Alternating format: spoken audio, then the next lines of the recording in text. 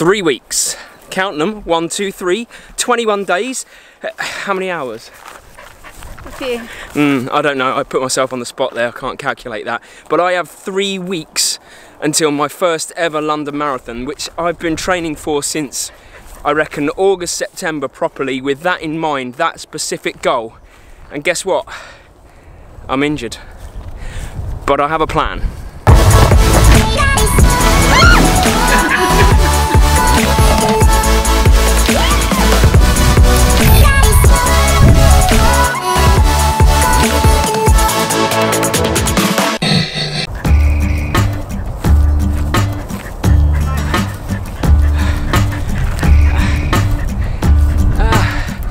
That was silly. Directly up. So anyway, as I was saying, we've been training for events that are going to push ourselves since August, September time. Mary's done a 10K for the first time ever. She's done a half marathon now for the first time ever. She's got another one next week. I did the same 10K. I dragged myself around a marathon on New Year's Eve, a trail marathon, which was really nice. And since then I've done an ultra marathon. You know, we've really been pushing ourselves, but about 3 or 4 weeks ago, I just felt this, like this niggle in my hip and groin that just wouldn't go away and started building. So I tried to rest it a little bit, and that I thought worked. I went on a couple of 6-kilometer runs, which is, you know, little baby runs when you think I'm trying to run London Marathon. No pain, but the other day I went for a 10K and then a 12K, and I had to stop. There was too much pain. So I've had to go to plan B.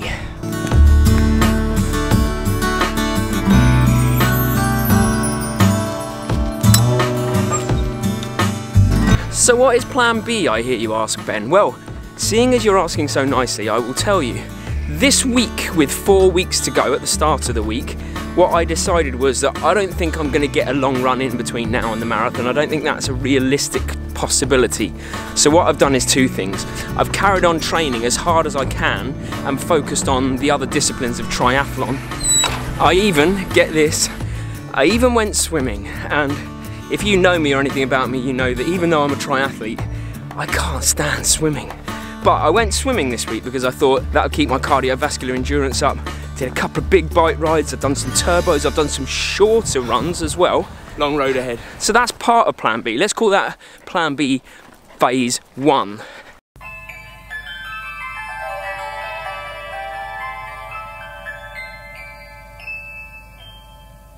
So plan B phase 2, or part 2. Did I say phase 2 or part 2 last time? What did I say?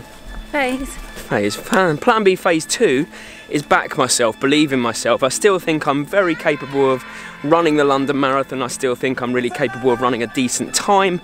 I think I've got the miles in the bank from 6 months of good running training. So it's just about believing in myself a little bit, not worrying if I don't get a long run in between now and then, because I ran an ultra marathon at the start of February. I know it's in the bank, I know I can do it. So this week I just invested in myself in other ways. What I did was on the Monday, I went to see a physio who checked me for muscle imbalances and any weaknesses that she could find there. We did a basic run analysis to see if there was anything that could be easily picked up or any postural misalignment. So that gave me something to go away and think about and work on. I've got some strengthening exercises to do. Then on Wednesday, Claire from the Kent Running Coach really kindly got in touch with me and said, look, I know you're struggling, I know you're worried about the London Marathon, come in and we'll do a run analysis and we'll see if we can find anything obvious that is going wrong that might be causing this injury. Really, really kind of her.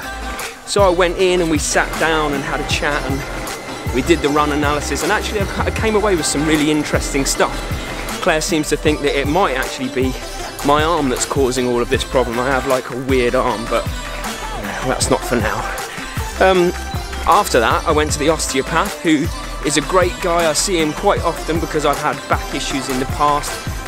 Had a long chat with Mark about it all, and he kind of clicked my back around, which was great, and freed it up a little bit and gave me some exercises to do as well. So yes, there was some financial outlay to it, but the way I was looking at it is that it is worth it if this gets me to the start line at all for London and allows me to train onward for the Ironman and for the race in Romania. You know, you can't put a price on being able to have an injury-free season.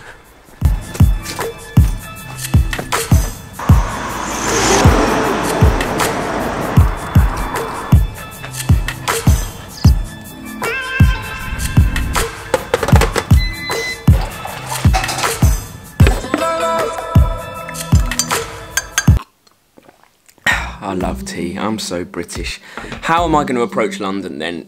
In a way, I feel a bit of a release, actually, because I'm going to give myself the best possible chance in the next 3 weeks of running the marathon and running it in the time that I think I'm capable of, but I'm no longer worried about whether I do or not. And that feels good, because either way now I'm going to soak up the atmosphere on the day and vlog it all the way round and just enjoy it. The thing is, it's the process of the training and preparation that I'm addicted to. It's not the one day outcome. There'll be other marathons for me, there'll be other Londons probably, and once you emotionally detach yourself from that end goal and just focus on the process of being the best person that you can be at events and each and every day, that's where the real magic happens.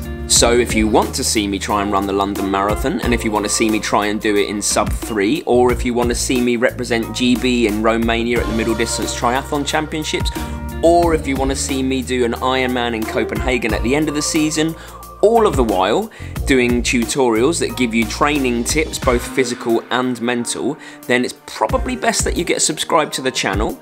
Like this video, drop me a comment, even if it's just to wish me good luck, which I think I'm probably going to need. Do all of the things, and I will see you on Tuesday.